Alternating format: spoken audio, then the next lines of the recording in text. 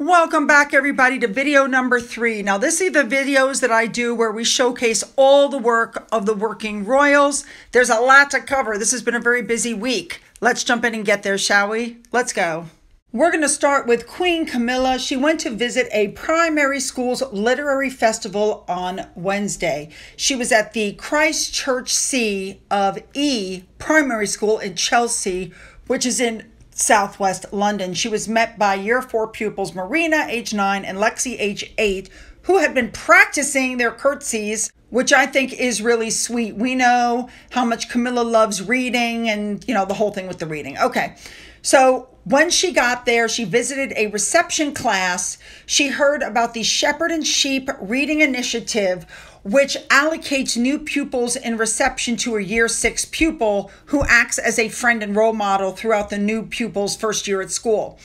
She looked absolutely gorgeous in her outfit. She also got a tour around the school, and she chatted to students as they colored pictures and read books. So funny. She was shown a mosaic of King Charles, and she looks up and goes, "Oh my goodness, that's my husband." So cute. So she met a lot of these students, and it just looked like she had a really good time. Cheers at the end. And of course, as she left, she had a fabulous bouquet of flowers in her hand. Next up, the Earl of Snowdon, he is Princess Margaret's son, was seen with Isabella Chopin de la Bruyere. They were at the Serpentine Summer Party 2024 at Serpentine South in London on June 25th. Next up, for those on my Patreon, you know I did a whole video beginning to end of the first day of the Emperor and Empress's visit from Japan. Anyway, some more pictures came out of the inside of the Buckingham Palace ballroom before that fabulous dinner with the tiara moments, and I just wanted to show them. What a beautiful room. Now, the next night, the Emperor of Japan, not the Empress, just the Emperor, went to have a banquet at the Guildhall in London.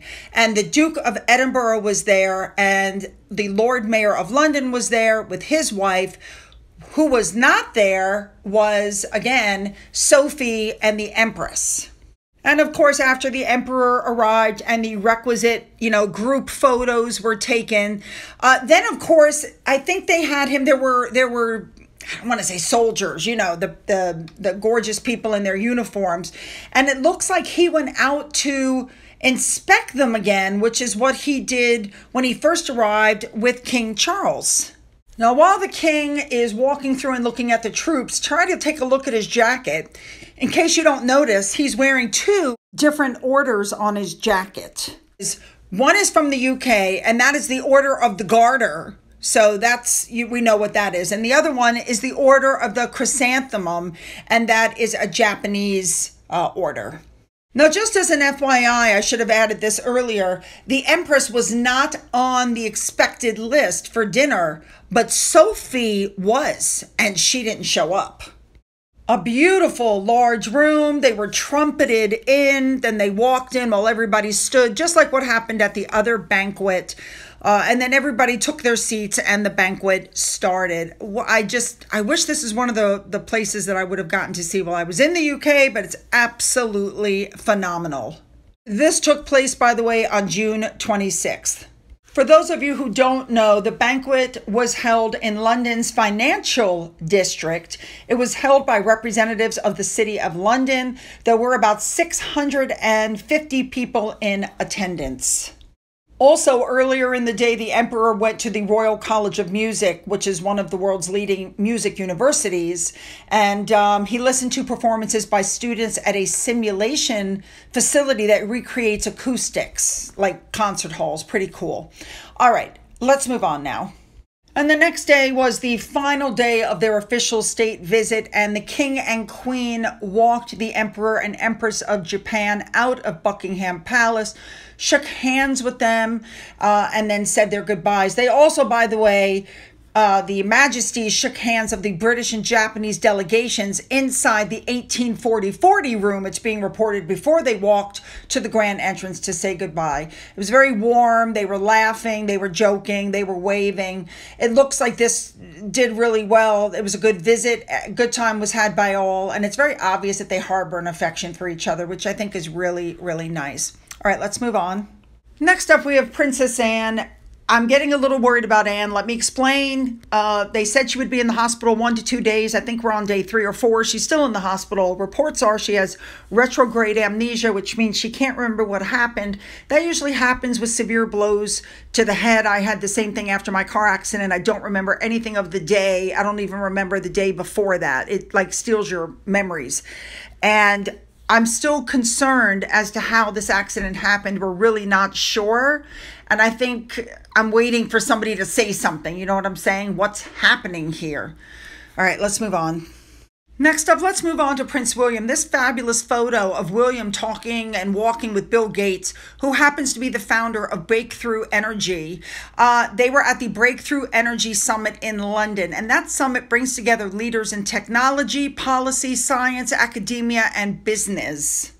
And everybody collaborates on climate solutions. So William took part in a panel discussion about how to scale up innovative environmental projects. He explained why impact is so important in driving forward and scaling up solutions to repair the planet.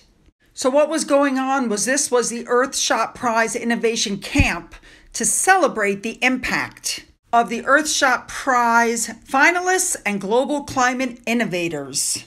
And William was spotted wearing his plastic floral tie by Wilwack One.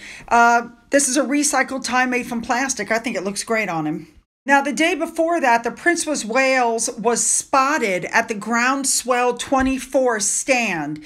Now, they're working with the Duchy of Cornwall to support tenant farmers across the estate through training and advice to help encourage low-carbon farming practices.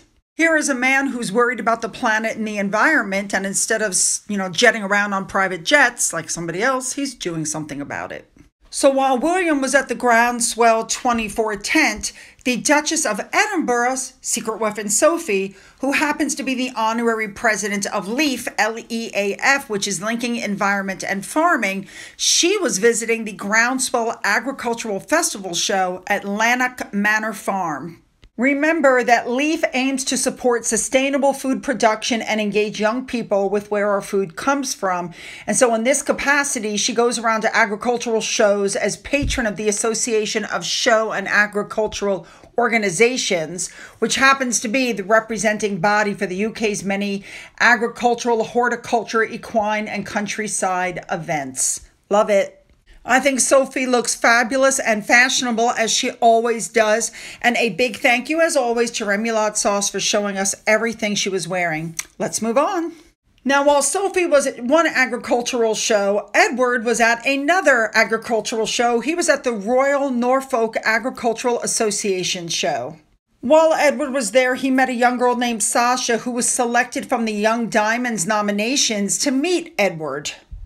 Also, while he was there, a battle of the bands took place and a group called Amoret won, and they were presented with their trophy by Edward. All in all, it looks to me like Edward had a fabulous time there. Good for him. All right, you guys, you know what to do. Hit the like button and the subscribe button. Don't forget to go down into my description box where you'll find the links to my Twitter, my Gettr, my Rumble, my email, my Patreon, my Amazon wish list, my address, my physical address. If you've donated anything to my coffee fund, thank you so much. And as always, you guys, have a great day.